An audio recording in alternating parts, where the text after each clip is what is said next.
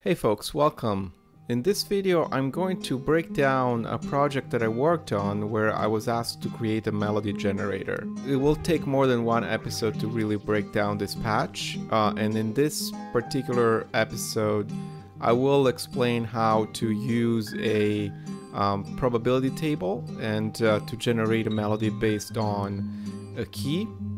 And the probability table is gonna give me the chances of getting intervals such as unison, second, third, fourth, and so forth.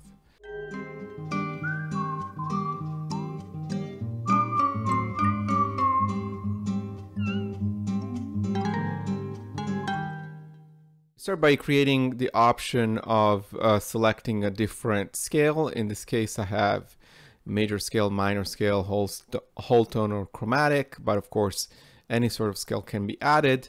And as you can see here, I have the scales are formatted as a set of intervals, a pattern of intervals, and each scale can have different lengths, and they all start from 0, which is my key. And then the first thing I want to do is to repeat these scales a number of times based on the number of octaves that I want to have in my melody. I can change that repeat argument to match the number of octaves that I wish to have in my melody.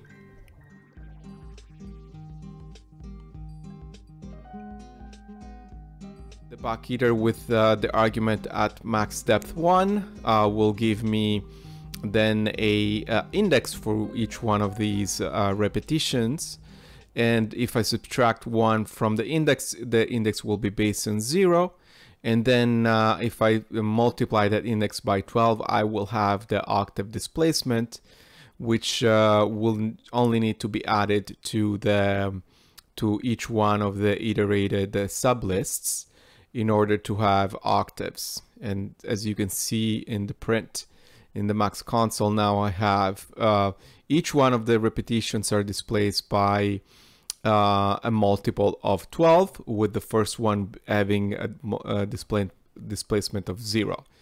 So if I then collect all of these sublists into a collect object, and in this case, I wouldn't really need the command line, the rightmost connection, but I will put it there anyway, and then I will eventually need to flatten the list.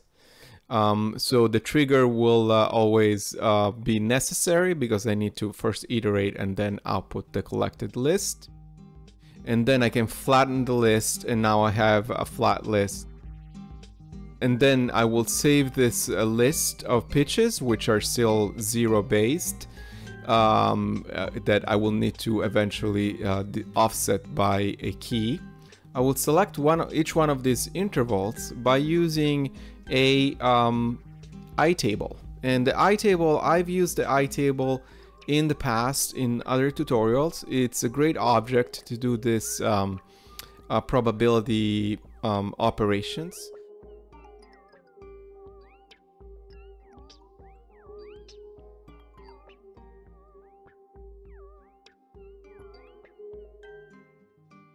When the bang is received, then I will have a stochastic output based on the probabilities that I have drawn in the sliders.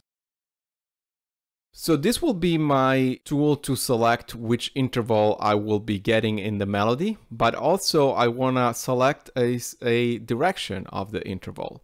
And for that, I will just need a simple coin toss, meaning 50% chance of going up or down, and that is just created by a random object, and then a more than 50 Boolean operation, and that will output a 0 or a 1.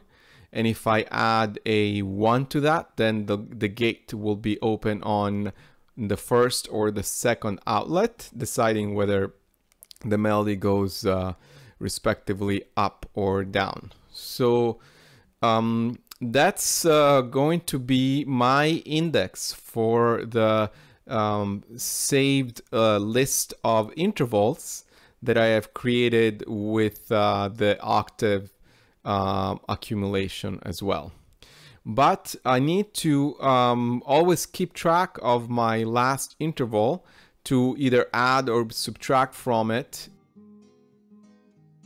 I have to send that interval back so that I can do the operations of adding or subtracting from it.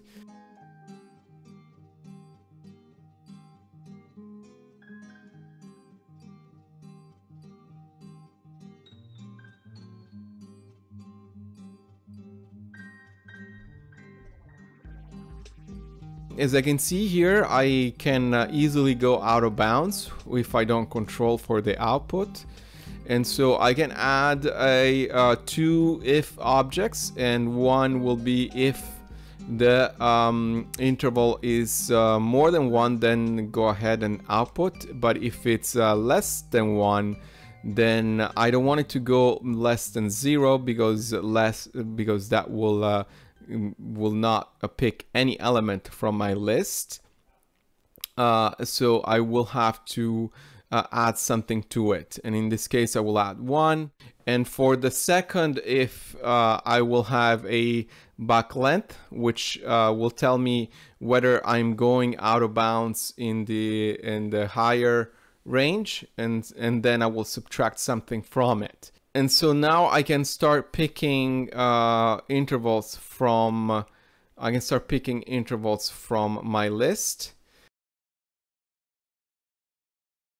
You can see there I have a null. I should not be getting null values from my nth object. The indexes that are output from my itable and if statements are 0 based, and as I keep repeating, you have to be careful because Bach lists are usually 1 based and not 0 based. So I need to add 1 to my output.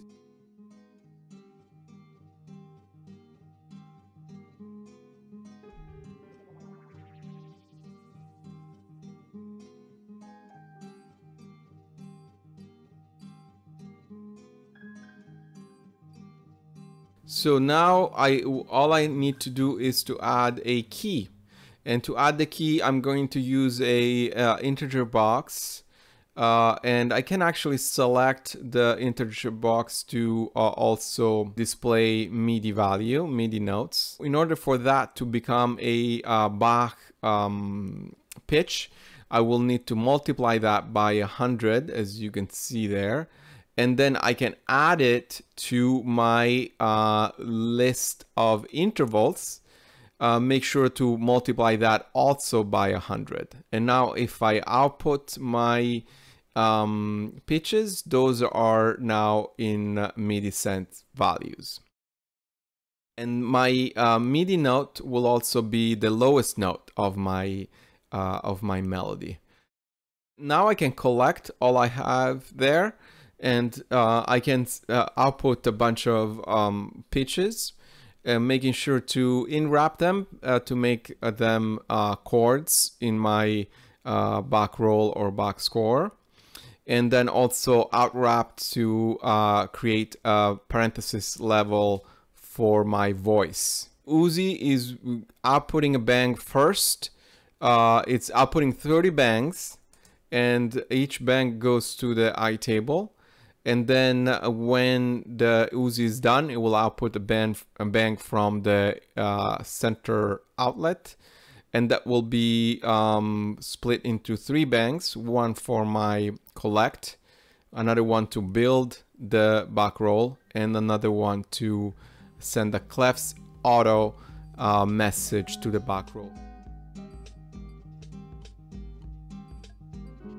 So now what I can do is wrap everything that I've done in there into a subpatcher, and leave out only the elements that I will need to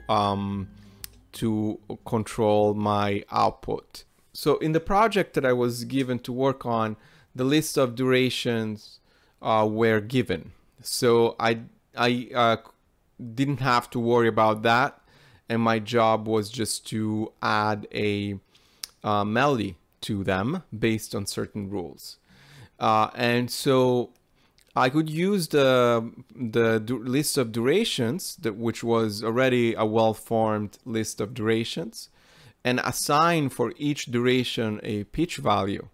So for that, I can actually use that list of pre-formed durations to create a structure in the list that will be reflecting each one of the elements, but with different values, meaning pitch values. So that's an example of the durations of a list of durations that I got, and I can just iterate through that. And for each iteration, I can run my pitch generator sap patch and collect that into a Bach collect, making sure to connect the command line into the Bach collect rightmost inlet.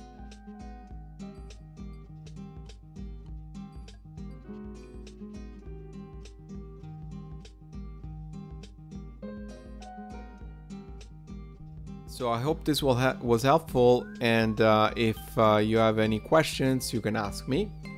I will also ask you to please subscribe to this channel, which is slowly but surely growing, and I appreciate that.